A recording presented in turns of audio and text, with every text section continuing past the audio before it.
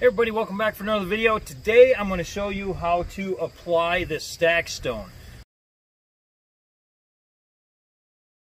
We made this stack stone. If you want to see how the stack stone is made, check the link above. But stay tuned, we're going to get right into showing you how to get this stuff on the wall. Okay, so we've got a lot of our stone laid out on the table so we can visualize the pieces we need to fill in as we're building the wall and placing them. So I've already picked out a couple, and I'll show you where I'm working right here. This one's going to fit in there real good right there, or I can flip it this way. And then I've got this one set up to go right there in that spot. So again, these are homemade stack stones, and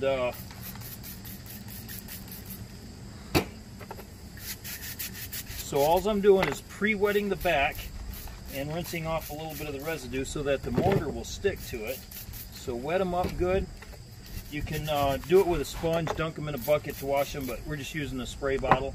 And then what you do is moisten the area to where you're going to apply it. And then we come over to the mortar bucket here. What we're going to do here is just apply the mortar to the back. It's a little dry. It's kind of windy today, and the mortar's drying out. So, all right. So that's what you pretty much want, something like that. Make a vacuum chamber in the center. That might be a little too much mortar, but that's okay. Nothing real. Okay. All right. And we'll come over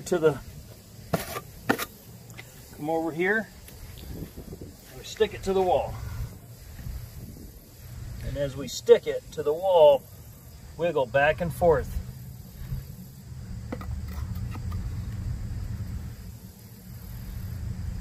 And there you have it. That's it. Scrape off some of the extra, pack in what fell out, and that's it. Let's do one more piece right there.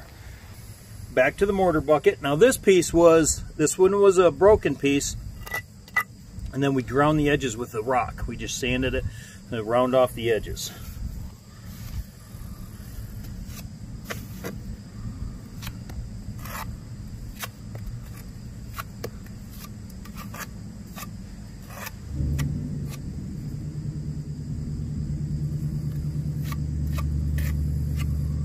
Okay. And we already sprayed this.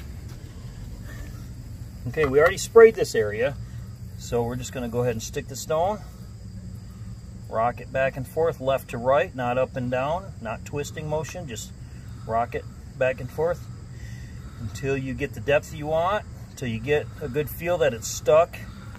And don't go any, and sometimes you'll feel it grinding on the substrate. But that's it. There you go. In a future video, when we get this wall done, we'll come back and we'll grout the entire thing. We'll show you that process. But again, if you want to see how these stones were made, check the link above. We'll have a link in the description below as to where you can get these stones. Sorry for the exhaust. Have a good day. We'll see you in the next video.